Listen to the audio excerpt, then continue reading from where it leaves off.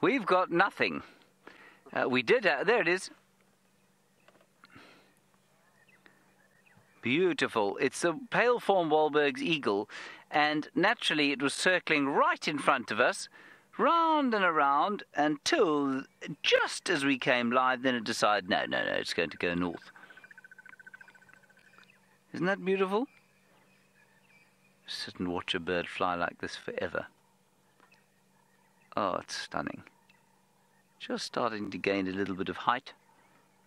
As the sun starts to warm the earth and the thermals start to rise, the lions go inevitably to sleep, as they have done now. Now, it's quite difficult from your angle to see, of course, how quickly that bird's going up, but it's getting quite a lot smaller.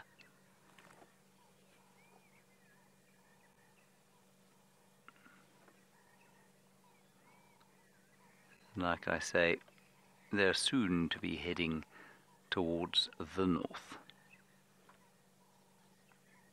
They'll be the first back, though.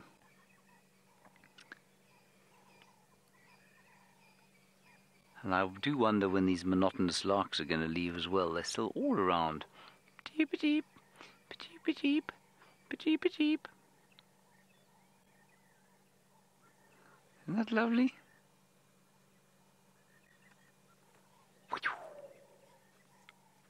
Looking for the odd lizard. I mean, it's difficult to spot a lizard from up there, I would have thought. But that's what they'll eat. Sometimes small birds.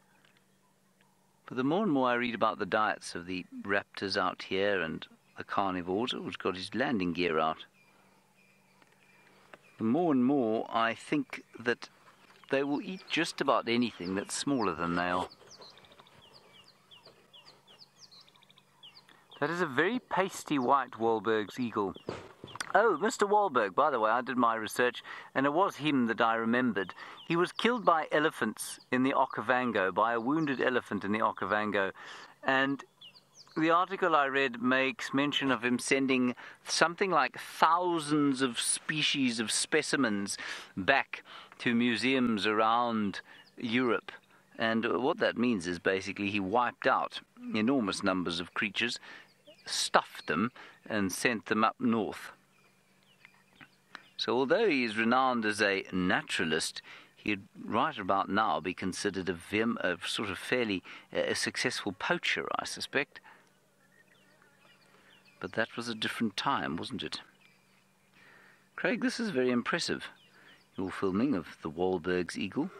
The other Wahlbergs animal that we get out here, of course, is the Wahlbergs epauletted fruit bat, which doesn't look much like that. It looks like a bat. Well done, Craig. That's a very nice picture of the sky you have there. And as Rebecca is saying, it makes you feel very peaceful. And as I've said to many of you before, one of the things that I like to do if I'm feeling less than peaceful is lie out in the open and watch the raptors circling. It's an extremely peaceful activity.